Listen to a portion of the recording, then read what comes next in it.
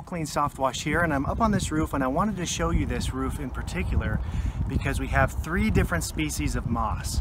You may not know this, but in the Northwest there's actually hundreds of different species of moss that grow on here, and there's a lot of confusion kind of surrounding them. So I want to show you just 3 different types that we have growing up here. If you come in tight around here, you can go ahead and see we have this silvery moss right here. This moss actually appears to be dead, but it's not dead. This white appearance right here is actually just part of how the moss grows. And the difficult part about it is that it typically is very, very dense, and it's resistant to a lot of heavy weathering, and it can often take a long time to weather off the roof after it's been killed. The other moss that we have going on is this green moss, which is actually a completely different species of moss, but it too is also very, very dense and has a very tight root system that grows in very deep into the shingles. This is different than the silver moss, but again, it takes a while for it to weather off the roof after it's been killed.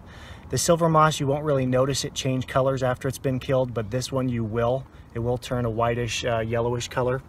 And then the final species of moss that's up here that I wanted to show you is what we call leafy moss.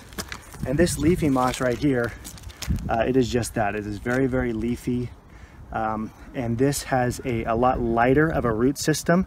It weathers off the roof very, very easily, very quickly off the roof, and it also just turns a really, really bright white color once it dies. So that's why with our process, we go through and we just broom off the bulk of the moss, and everything that's here. The nice thing is with the SoftWash solution that we use, it kills 100% of it all the way down to the roots, and this will just weather off on its own, and it'll weather off over the course of about 3 to 6 months, which, considering the fact it took years to get the moss this bad, is really not all that long of a time period.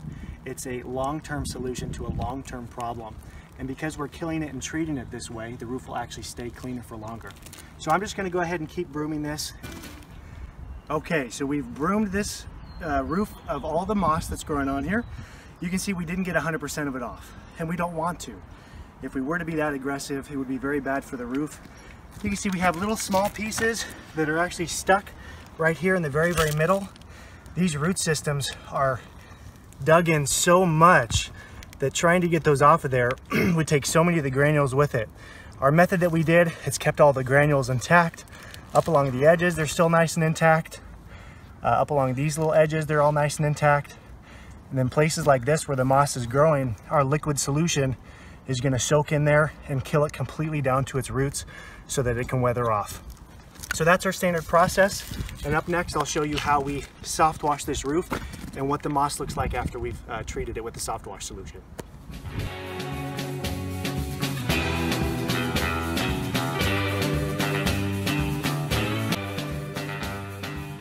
The reason why we can't remove all the moss at the time of service is we can easily void the roof warranty. You know, here you're looking at about a $15,000 roof, and it would be such a shame for, just for the purpose of getting that instant removal of the moss, you voided this 30-year warranty on this roof.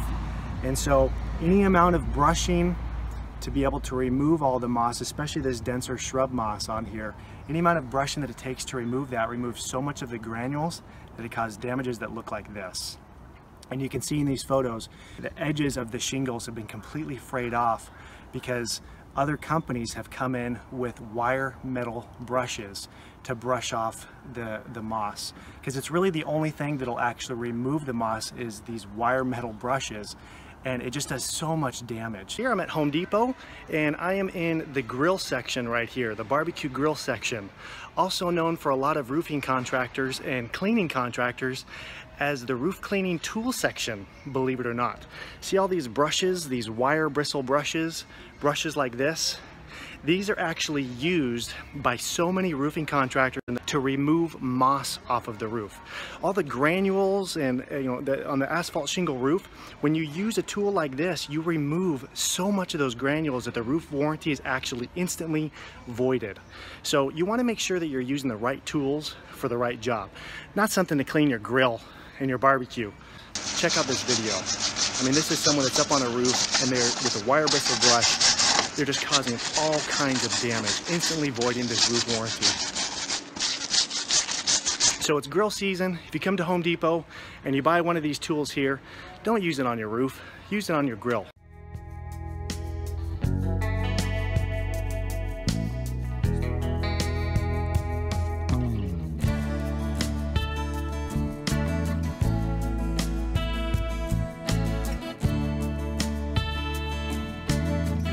You know, moss takes years to start accumulating and growing up on the roof.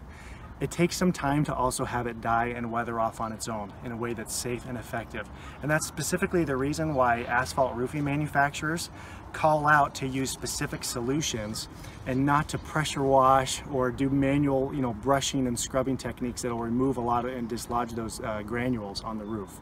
So it's something to keep in mind whenever you hire a roof cleaning company, to make sure that you're using someone who's experienced and knowledge in removing moss.